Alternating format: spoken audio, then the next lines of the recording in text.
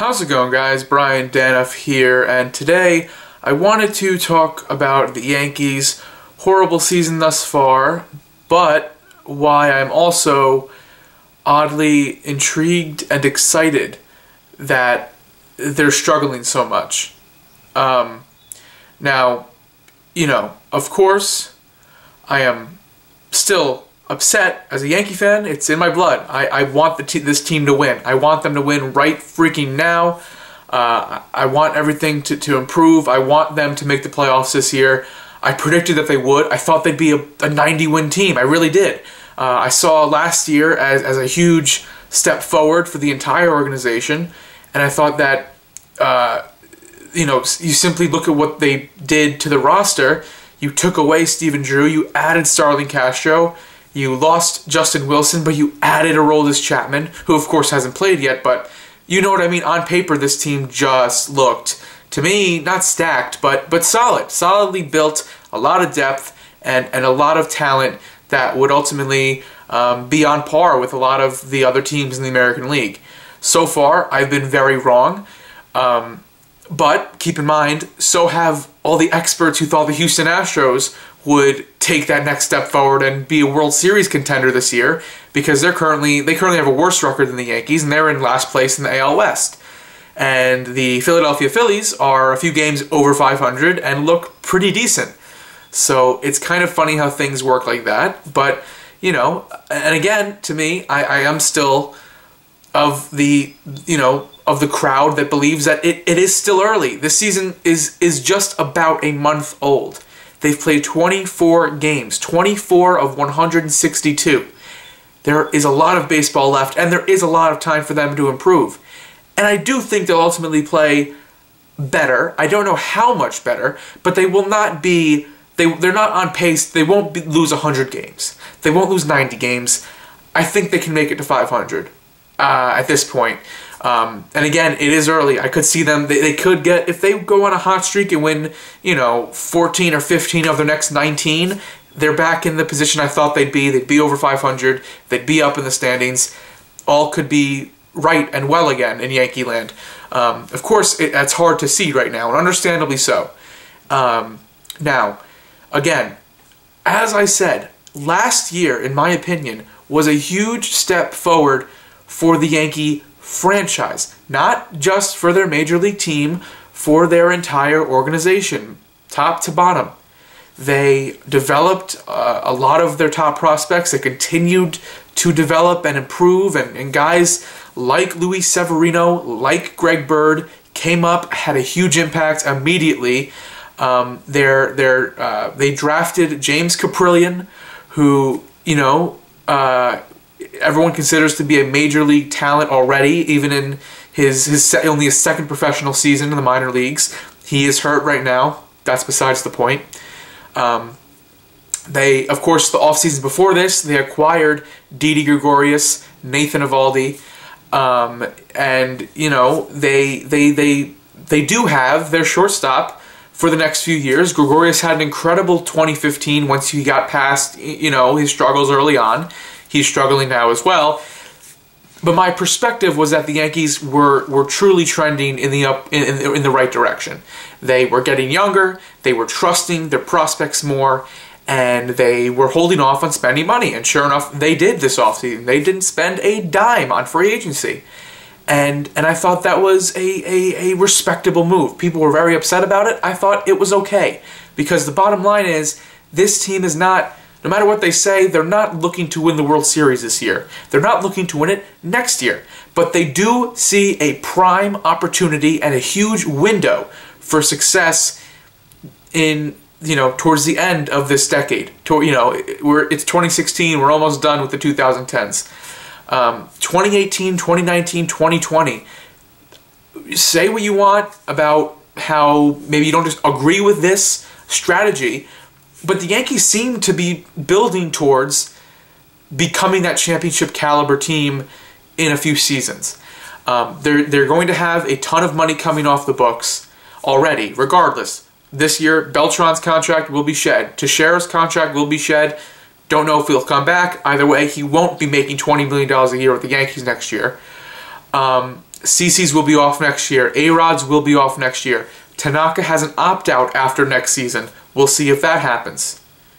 So the Yankees are, and again, there comes this argument.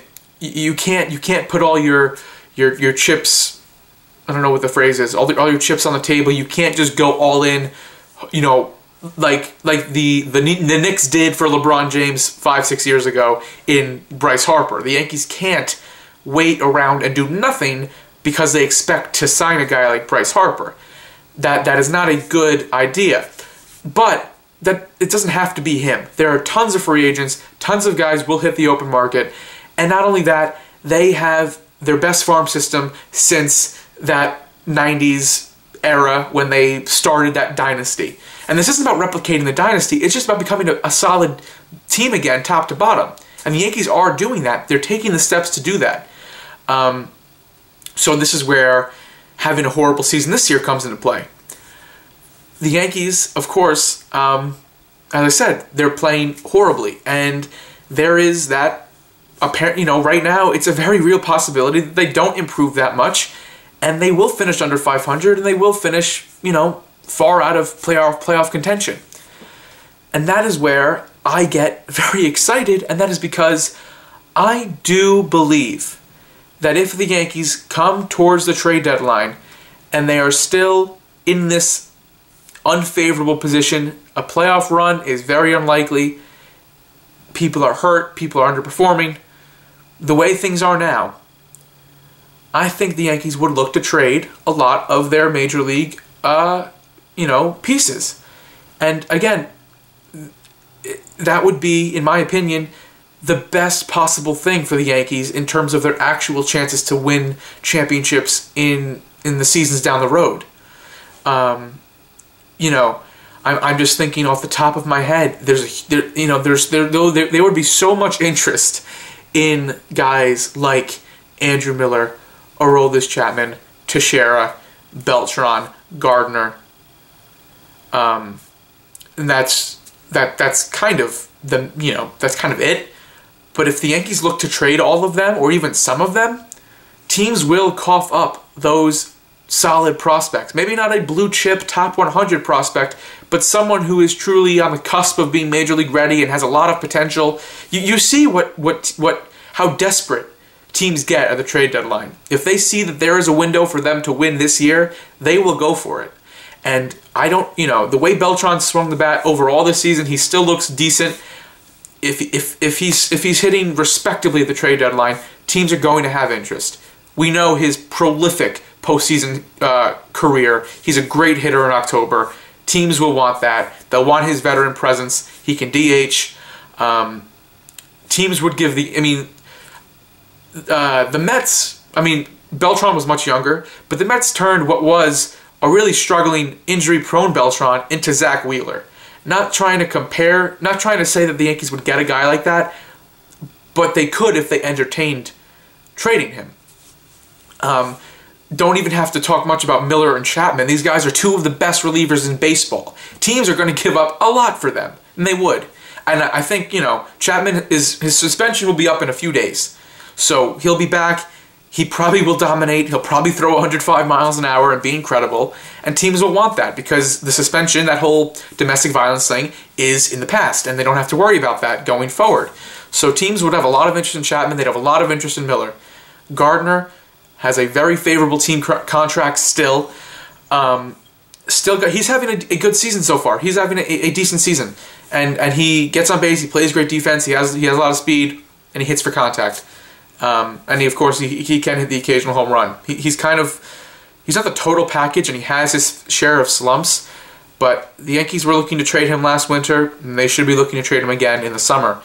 And again, Teixeira, it's obvious. Power hitting first baseman, great defense. A team that immediately pops into my head is the Chicago White Sox, as they lost, Adam LaRoche, and they have Jose Abreu, but, they need to protect his bat. He probably is better suited playing DH. So I think if the Yankees want to be smart about this, now again, if the team improves and they play better and they still have a chance to make a postseason run, they're the Yankees. They're going to go for it, and I understand it. What I would not understand is them not selling at the deadline if they are still playing poorly. And I think it's a great opportunity for the Yankees to, again, shed some more payroll. And not only, you won't just get a draft pick for Teixeira that won't even affect the team for another 4 or 5 years. You could get a prospect or a major league player in return that is younger, cost-controlled, and has a lot more to offer the Yankees in the next few years, rather than acquiring a prospect, rather than picking a prospect with the draft pick the Yankees would gain, whose MLB ETA would be like 2022. The Yankees aren't, they're not looking too far down the road. They want to win 2018, 2019. That's not too far off. And look, and they won't say that publicly, but that's the case. That's the case. You look at what they've been doing. They're not spending money. They're drafting, they're focusing on their prospects, they're giving their prospects a huge chance to come up and make a difference and really develop. I like what they're doing. I do. So that's why them losing this year, them selling pieces at the deadline, I would be so happy with that. I really would. If you're a Yankee fan that wants to see this team become once again a stable, perennial contender, they can do that if they stay the course. And this season, if it went totally south, that helped them even more. And and again, the Bryce Harper thing, I personally do see him and hope that he becomes a Yankee. But if not, other guys who are hitting the free agent market around that time will be Matt Harvey, Manny Machado, a lot of other guys I didn't look up, so sorry. But you can look up that free agent list. You look up when Bryce Harper's going to become a free agent, it's not just him. There is so much talent hitting the market then. And some will sign extensions, some won't. So that's pretty much it, guys. That's my view. The Yankees, it sucks to see them play like this. It does. But it really might be the best thing for the future. And if you want the Yankees to win their 28th World Series championship as soon as possible, losing this year is probably the best way to go about succeeding with that, with winning, number 28. So that's it, guys. Thanks for watching. And one more point, for everyone who says if George Steinbrenner was alive, things would be better, you're wrong. You are. This could be a separate rant on its own, but the bottom line is George Steinbrenner had so little to do with what the Yankees have become since the early 90s. He was suspended in 1992. And at that point, the Yankees were run by Gene Michael. He drafted, they developed all these guys. Steinbrenner came back with with what was, the 95, 96 World Championship teams. They didn't win in 95, but Steinbrenner had so little to do with the last 20 years of his ownership, and people really forget that a lot, and it's frustrating. And when he was making a difference and firing people and going crazy, the Yankees won absolutely nothing. That was the 1980s. That is when he was firing Billy Martin every other day, firing every other manager, and making these horrible moves, signing these horrible contracts. George Steinbrenner is still probably the best owner in sports history, but to say that if he were alive, things would be better, and if he was running the team, things would be better, I don't think so. Because he would have traded Aaron Judge 2 off seasons ago. He would have signed Josh Hamilton 3-4 years ago. He would have signed Zach Greinke this offseason to a 10-year, $300 million contract. So just think about that. Really think about that. George Steinbrenner did a lot to help the Yankees, but in terms of developing prospects and really, what the Yankees have become since 95, 96, he had very little to do with that on the field. So I'll leave it at that. Anyway, thanks for watching, guys. Go Yankees. Let me know what you think. It's hard. If you're a Yankee fan who hates watching this team lose, I get it. But if you can swallow this season, I think there's so much to look forward to in the future. More than there has been, to be excited about in 20 years. This is like the 92, 93 Yankees, I think. I'm not saying they're going to win back-to-back-to-back championships, but I think they have a championship contender on the horizon, and I can see it. I see it with these prospects. I see it with all the money they'll have to spend soon. it's exciting. It really is. And I think Yankee fans should really keep that in mind while they watch this team struggle. So I know it's rough, but hang in there. Better times are coming, guys. And, you know, worst comes to worst, it's 2016. It is the 20th anniversary of 1996.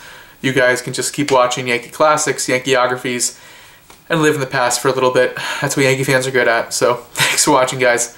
Talk to you later.